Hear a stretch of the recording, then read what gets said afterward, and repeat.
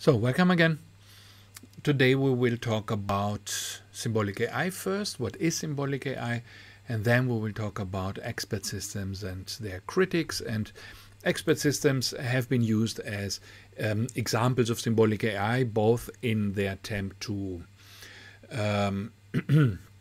present a good example of what symbolic AI can do, but also as an example of as a negative example of how symbolic AI just doesn't work. So we will first discuss a little what expert systems are and then how they have been criticized. So first, what is symbolic AI in itself? The idea of symbolic AI is to represent reality as symbols inside the computer. What does this mean? It means that the computer does not have any sensory experience of what things are outside of itself, outside of the computer, but it has only a representation of real things as symbols inside the computer. So, for example, in Prolog, you have something like cat in brackets Tom. We talked about this already, right? So here the computer doesn't have any access to what cat means to us. It doesn't have any understanding of a cat. It doesn't have any pictures of a cat available. But instead what the Prolog system does is just to have this string of letters, CAT, and this string of letters, CAT, is used inside the computer to represent the concept of a cat in a way that the computer can process syntactically. It can use these symbols, it can manipulate them according to particular rules, but it does not have any knowledge of what these symbols mean or how they are used in our brains to represent things in reality. So when I say cat, I think of a cat. When the Prolog system sees cat, it just sees CAT. Okay. And these letters CAT don't have any meaning inside the machine. Although they represent the concept of cats for us, they don't mean anything to the computer. The same with the symbol Tom, right? For me, this evokes the image of my cat, but for the computer, it's just a meaningless string of letters TOM. Now, Hubert Dreyfus, of whom we will talk more later, a philosopher and famous AI critic, describes the basic idea of symbolic AI as the mind can be viewed as a device operating on bits of information according to formal rules. Now this, if you think about it for a moment, is not entirely fair. See, and you see why not? Because Dreyfus here talks about the mind. Now, we already clarified in the very beginning that the mind is not actually the target of AI engineering. No computer engineer wants to actually make a mind.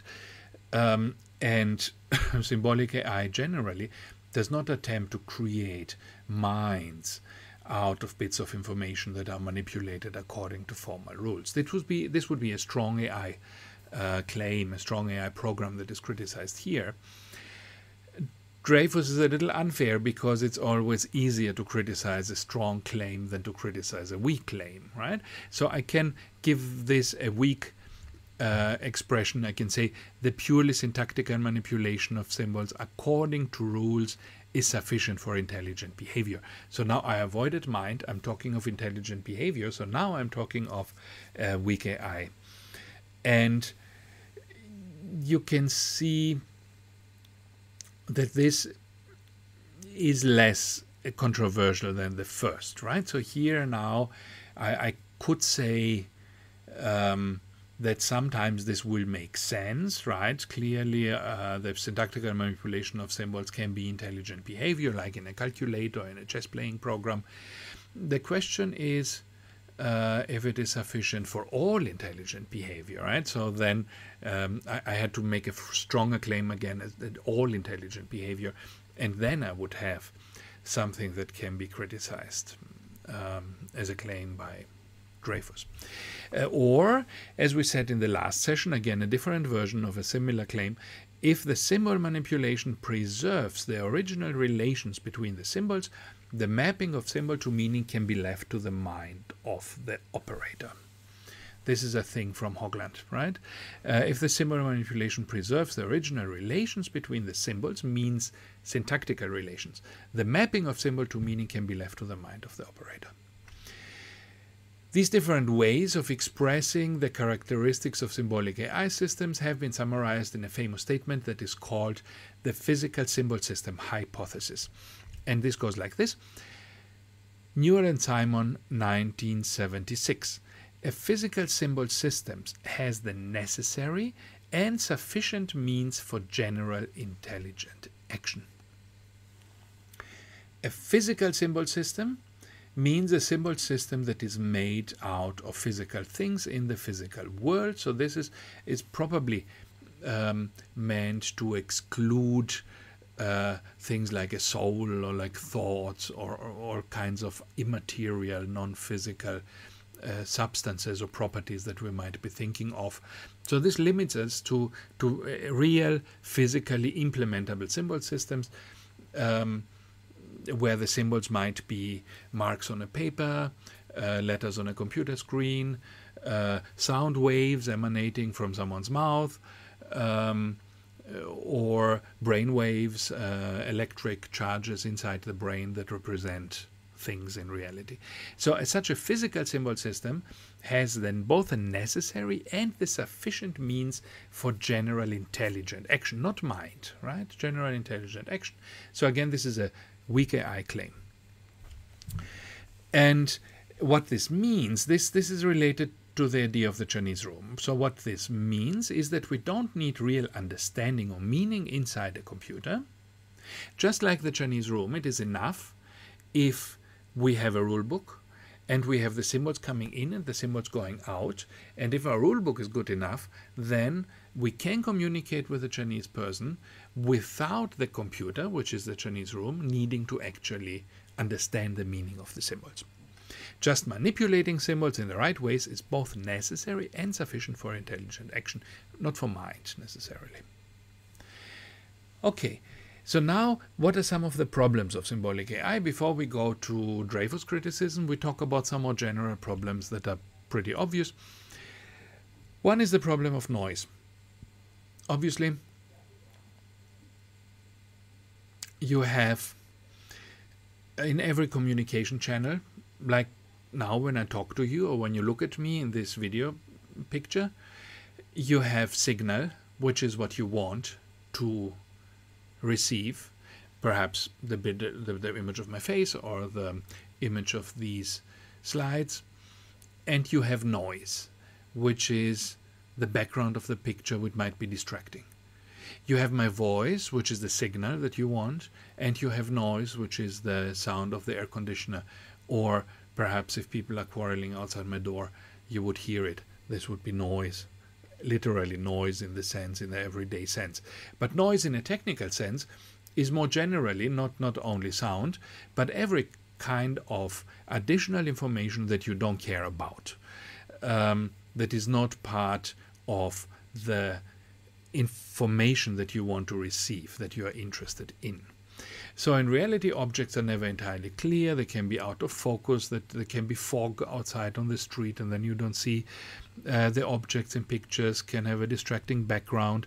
Voice input is obscured by noisy environments, and also our language.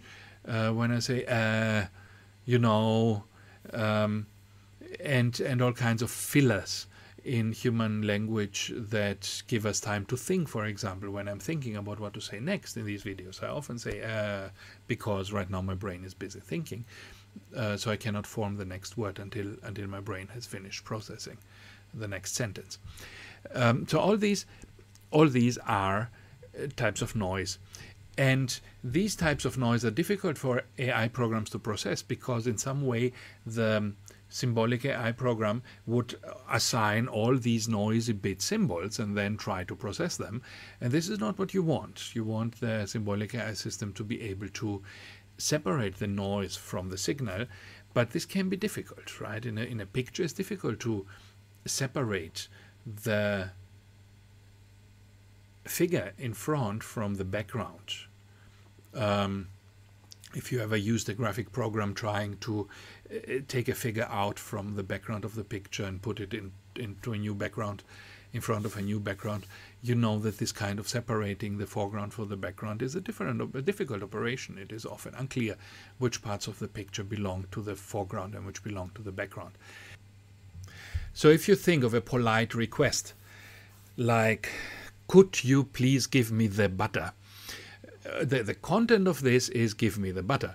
But now if you say, could you please, if it's not too much trouble, give me the butter, then you have a dozen words that don't do anything, and your prologue system, which has to try to analyze, your symbolic system has to try to analyze this request. It will be swamped with all these meaningless words. Could you please kindly, if it's not too much trouble, give me the butter? And the real information is only in the last 4 words, give me the butter. So this is a big problem, noise in symbolic AI systems, because it causes this overhead of all these meaningless bits that have to be processed without actually providing valuable information. Okay, so another problem is what is called the symbol grounding problem. Now, we have talked about this already multiple times in connection with the Chinese room, the idea that symbols don't mean anything to the symbolic system. Now, what if we want symbols to mean something? At some point, when I make a robot, for example, a thing that moves and that does something in the real world, then let's say a robotic vacuum cleaner on the floor, right? Then I need this robotic vacuum cleaner to actually understand what room means or what sofa means. Otherwise, it cannot do its job. So now I need to ground my symbols. Grounding means I need to provide a meaning for the symbol. The thing needs to know what actually is the sofa. Now it's not only a meaningless string of words. It has to become a thing that my vacuum cleaner can navigate around. How do I create this correspondence between words and things? How do I ground the symbol sofa in reality by providing a reference? And can the system by itself learn, can a symbolic system learn the meaning of symbols like we do as children? This is the symbol grounding problem. It's not entirely clear how to go about it in a symbolic system. There are many different attempts to explain what happens and how we should do it. But it is a thing that needs more research, particularly since, often our symbols in language are ambiguous. There is not one way sofas look. If you look into an IKEA catalog, you will find dozens of types of sofas that all look different. How do you make your symbolic system understand what a sofa is in the general sense, rather than just this particular sofa? This particular sofa is easy, right? I give it some GPS coordinates, I know where the sofa is. But what if I want to be able to recognize every sofa? Is there such a thing as every sofa? Can we even recognize every sofa? So this is an interesting question, but we will not talk about it now. So another problem is what is called the frame problem of AI. The frame problem is about, let's see an example of what it is about. So I say I define paint in the following way, in a kind of, rule-based, prologue-based system. If I paint X with a color C, then the color of X is going to be C. So in this case, the error would be something like an if-then, an implication in logic. If I move X to the position P, then the position of X will be P. This makes sense, right? This is what painting means. This is what moving means. This is a definition. Now I have some statements that describe the state of the world. The color of the duck is red. The position of the duck is in the house. The paint of the duck is blue. No, I paint the duck blue. Sorry, I paint the duck blue, and I move the duck in the garden.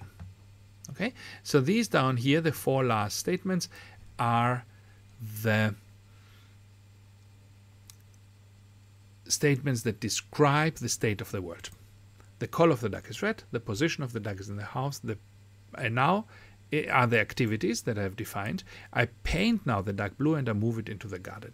And then I can ask, what is the state of the world right now? What is the color of the duck? What is the position of the duck? And if you look at these statements, you will be tempted to say, think about it for a moment, what do you say?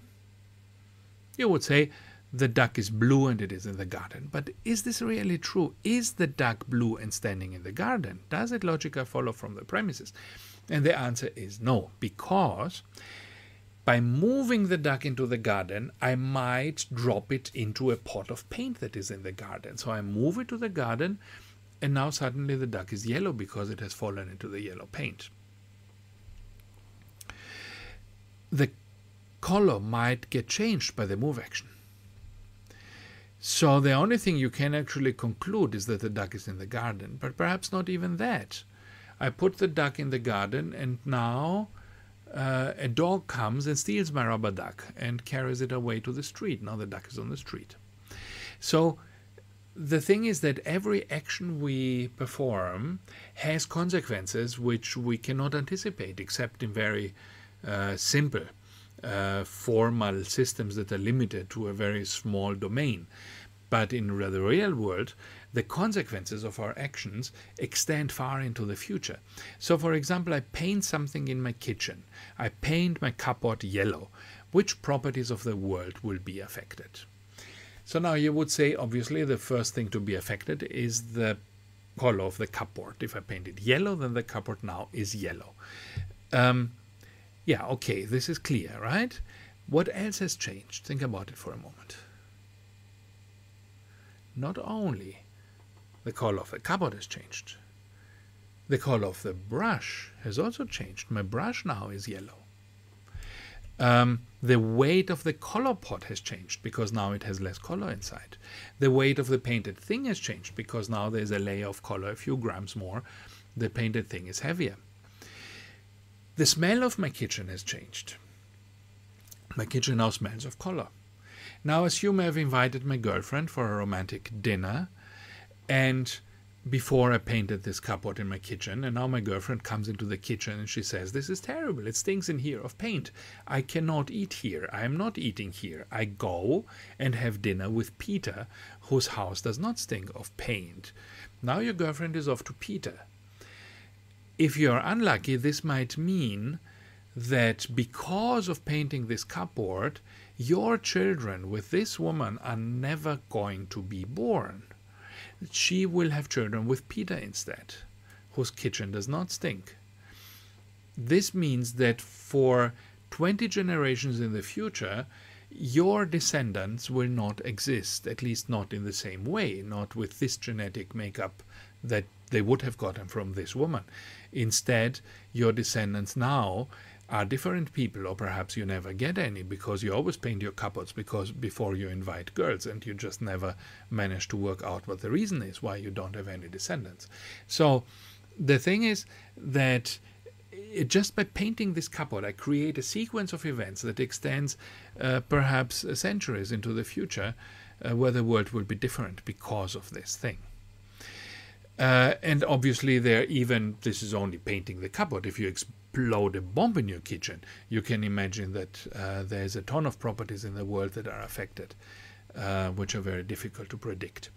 So the thing is, how do I know where to stop looking for consequences of my actions? This is the frame problem. It's called frame problem because you have to imagine I perform an action and I put it into a frame. I frame it so that the action's consequences cannot go out of the frame.